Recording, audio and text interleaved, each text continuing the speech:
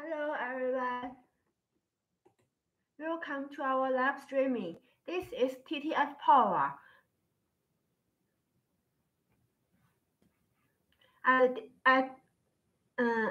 On this morning, our colleague Amanda have a nice speech with us, talk about the insulators. So, firstly, I'm very sorry for that the Tuesday's live streaming moved to today's afternoon. So, what about today? What about today's topic? Before starting our topic, please subscribe. Please, if you like our live streaming, please subscribe at the right corner of our video. So, now let's start our topic today. What is today's topic? Let's have a look.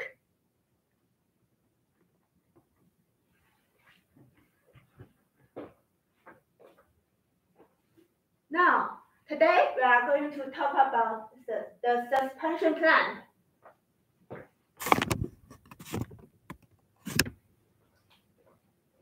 So, this is our topic today. Let's have a look. Firstly, I will talk about what is the suspension clamp. Then, I will do a short brief of the function of the suspension clamp. At the third part, I will demonstrate what are the types of the suspension clamp. There are about the 5 classification of the suspension clamps. They are classified by structures, by position of rotating point, classified by raw materials, and of course other types. Then the last topic is how to choose the suspension clamp. So let's start our topic today.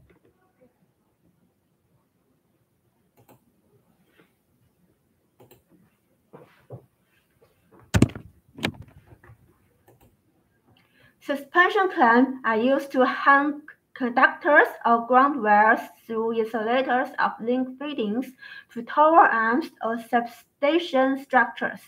The clamps are made of malleable iron or aluminum alloy. The suspension angle of suspension clamps is not less than 25 degrees. The radius of curve is not less than 8 times the diameter of the installed leads. The percentage of the grip on different kinds of leads to the calculating capacity of snaps meets the international standard. So, what is the suspension clamp? Suspension clamps is a kind of fixed hardware. There are also 2 types of suspension hardwares, including tension fittings and limited grip hardwares. The suspension clamps hang or support the conductors, primarily bearing the vertical load hardware. Then, what are the functions of them? The suspension clamp is used on overhead lines or substations. They can hang the conductor or arresters on the insulators or hang the arresters on the tower by the connectors.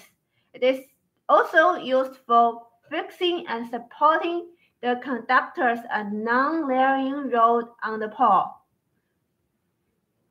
Then, the functions and the definitions is here. But what are the types of the suspension clamp? There are many kinds of suspension clamp, and they can classify by different functions. So let's have a look at one by one. Then the first classification is classified by the structure of the suspension clamp. There are 5 kinds of detailed suspension clamps in this classification. classification. The first one is CGU, suspension clamp. It is also called general type suspension clamp. The fixed U-shaped screw suspension clamps can be customized. All specifications are available with the drawings provided. All the products meet the international standard. But how about the materials? The clamps and the plate are made by forging iron. The clothespin is made of stainless steel, and other spare parts are all made of steel. The second type of this classification is suspension clamp with U-shaped plate. What are the main usage and features of this type? The diameter of the wire clamp slot is large, while it is used for large section steel called aluminum conductors or conductors wrapped with pre-twist wires shattered grommets. If you use the common hanging plate, it is easy to cause deformation. These are the two reasons the U-shaped hanging plate is added to upper end of the wire hanging plate. Due to such a combination, the bending moment of the hanging plate is reduced and also changed the direction. And the third kind of the suspension clamp in this classification is the suspension clamp with socket sliving eye. This kind of suspension clamp have many components and they are made of different materials. The socket are made of forging iron. The end fitting are stainless steel. The other materials are steel. All the components are hot dipped galvanized zinc and are corrosion resistant. The third type of under this classification is strengthened suspension clamps. Here are the main features of these types of the suspension clamp. The cable will not get out of the clamps, even the condition of the unbalanced icing on adjacent gears. This means the clamps may have enough tensile strength.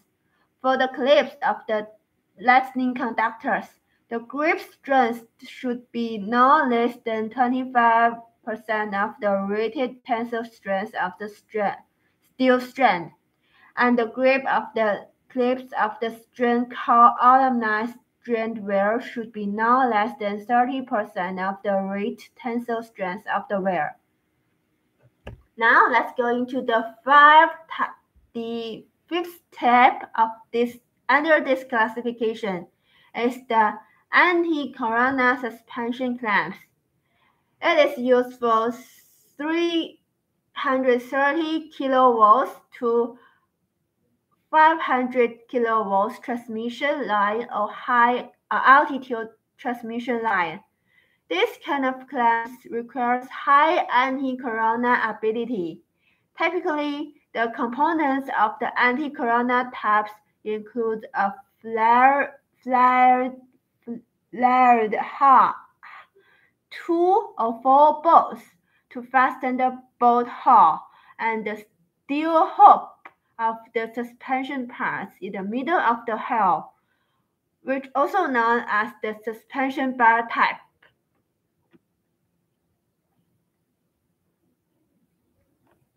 This type of anti-corona suspension clip is divided into two types, line and jumper. The jumper one can also use on substation and has weak grip.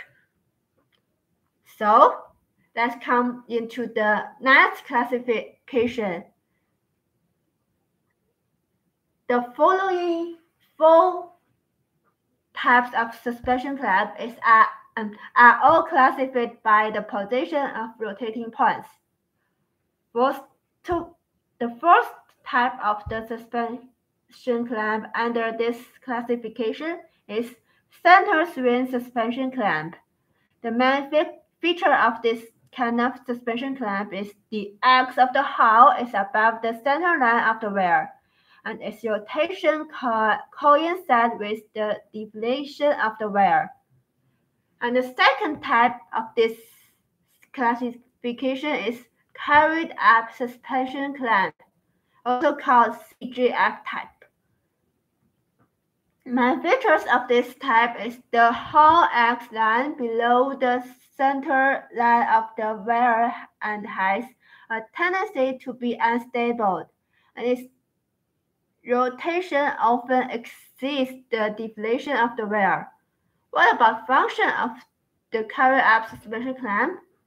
It is mainly used when the overhead ground wear is placed on the top of the tower and when the split wear is to be arranged on the bar.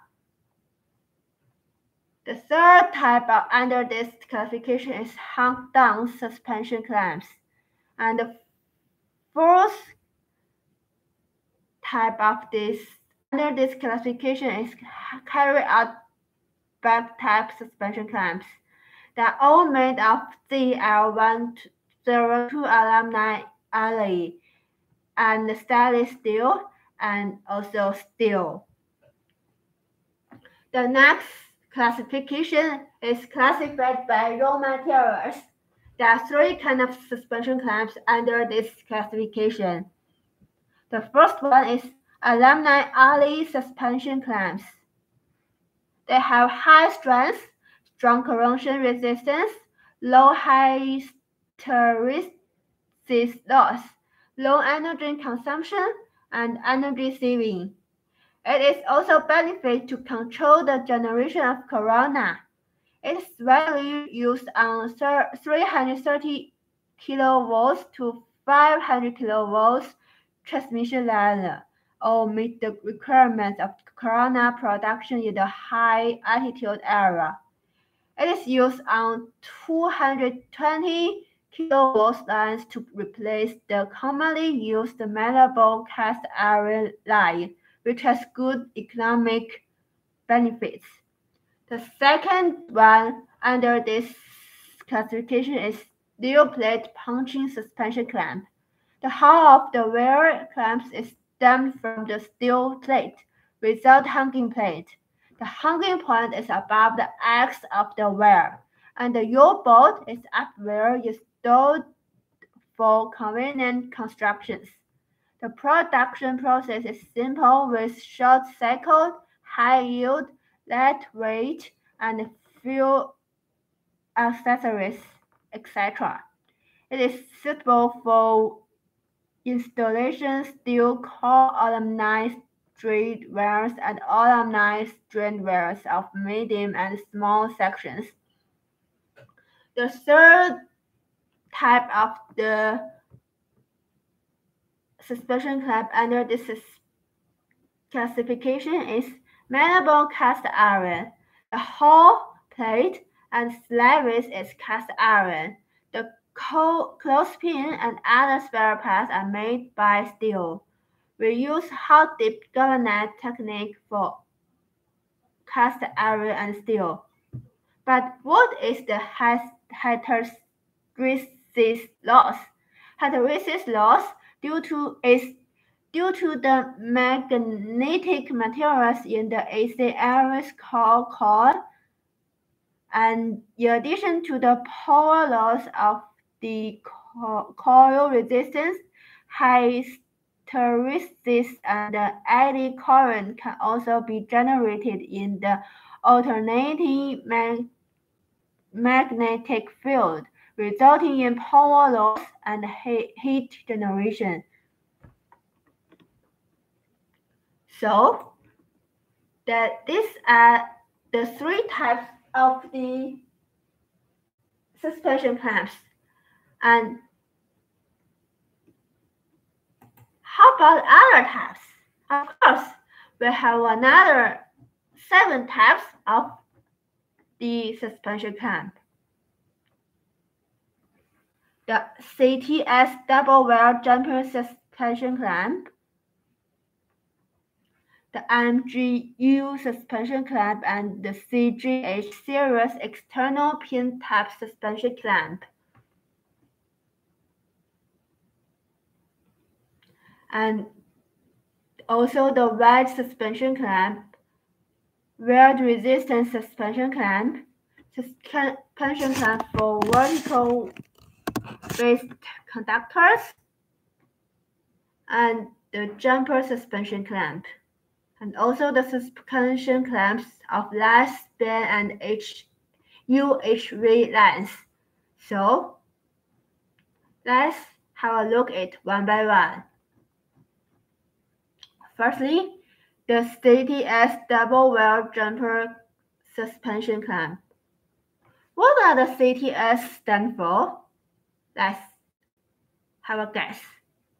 Okay, I will tell you. The C stands for the suspension clamp, T stands for the fixed, I stands for corona type. So the CTS stands for fixed corona type suspension clamp. And next type is MGU suspension clamp and CGH serial external pin type suspension clamp. The MGU type suspension clamp mainly used for overhead power lines and substations. They suspend the conductors and the lightning protection wire on the insulators or lightning protection wire on the tower by connecting the hardware. It is made of malleable cast iron and aluminum alloy. Then it comes to the wedge suspension clamp. It is used for hanging the wire on the linear pole tower in heavy snow area. The wedge suspension clamp used on the linear tower with the huge tensile strength. The next one is wind resistance suspension clamp. The materials of the clamp and plate is malleable cast iron. The closed pin is made of stainless steel, and other spare parts also made of steel. All the materials we used are against corrosion with hot dip zinc coating. And next one is suspension clamp for vertical based conductors. They are established by bolts from 2 suspension clamps and a pair of hangers. The top clamps and bottom clamps hung independently without interfere. What are the advantages of this kind of suspension clamp? They can reduce cost by using 2 stair-tapped clamps with making 2 plates only. The independent design of the upper and lower clamps makes the hull rotate around the center, and the clamps can lean to the side with higher tension when the tension of 2 sides is imbalanced, which avoids the additional bending moment of hanging plates due to the inability of the clamps to be offset. The independence of the clamps provides the convenience for the line channeling for construction and operation and maintenance. Another type of suspension clamp is jumper type, with the continuous increase of the voltage level. The conductors of each phase in the line develop from 2 split conductors to 3 split, 4 split, 6 split, and 8 split. The suspension clamp for the split jumper are used to suspend the split conductors. The suspension clamp for double split jumper is mainly used to solve the technical problem. The suspension clamp for the split conductor is convenient in installation, has reasonable structure, and got the beautiful shape of the jumper. The other types of jumper suspension clamp, including full split jumper suspension clamp, jumper brackets, and overhead suspension clamps.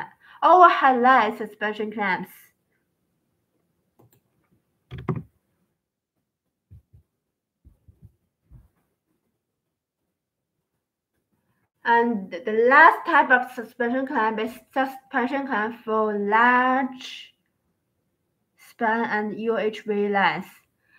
What does a large span mean? The span is over 1,000 meters and height may reach 100 meters. But why we use them? Because of the wear need to bear a large tension. We need to make sure the wear clamps release the wear when the wear is broken, and also have a large hanging angle and a large radius of curvatures. So let's come to the last part of today's speech: how to choose the suspension clamp. Firstly, we can select them on types and structures. The suspension clamp should able to bear the full load of the wear when hanging the wears. The wear can't slide in the clamps or get out of the insulator string when the system is in normal operation or broken. The suspension clamps shall be able to bear the full load of lightning protection line within the vertical span when hanging the lightning production line. The lightning production line is not allowed to slide in the wear clamps when the tension is unbalanced. And when you choose the suspension clamp, it should have enough mechanical strength. Suspension clamps mainly bear the combined load formed by vertical and horizontal loads of conductors or lightning conductors when the line is running. When the maximum load of the conductor or lightning protection line occurs, after considering the safety factor, it should not be less than or equal to the failure load of the wear clamps. Maximum load is the comprehensive value of the self-weight, ice-covered weight, and horizontal wind load of the guide line or lightning protection line. The national standard stipulates that the safety factor of the mechanical strength under normal conditions is 2.5. And it also should have the grip strength. What is the grip strength? It refers to the determination of the grip strength value of the clips on which the conductor is installed under the specified test conditions. The suspension clamp should have a certain grip on the wear or the lightning production wear when the wear and lightning production wear have uneven icing or uneven sealing load under the condition of the operation. That is, the wear should not be slipped out of the wear clamps under such conditions. And the last standard for choosing suspension clamp is it should have a suitable angle. What is the angle? Due to the difference of the span and height of the tower caused by turning fluctuations, as well as the change of the conductor and the lining production wear due to the ambient temperature, and the change of the load. Suspension angles of the strands on both sides of the suspension point of the tower may be different. In order to prevent the strand wear from being damaged by exclusive bending stress at the outlet of the clamps, a necessary check should be carried out to ensure that the actual hanging angle of the outlet on both sides of the wear clamps doesn't exceed the national standard. But what is the national standard? The suspension angle of the suspension clamps should not be less than 250, and the curvature radius of the suspension clamp should not be less than 8 times the diameter of the installed wear. So, this is our topic today, and this is my speech today about the suspension clamp. And the important part of today's speech is the types of the suspension clamp. They can classify by 4 types of the old suspension clamps in our daily life. So, what do you learn about today's speech? Comment below, and if you interest us, please subscribe us at the right corner of the video. So next live streaming will be on next Tuesday. Thank you for today's listening, and welcome you next time. Bye bye.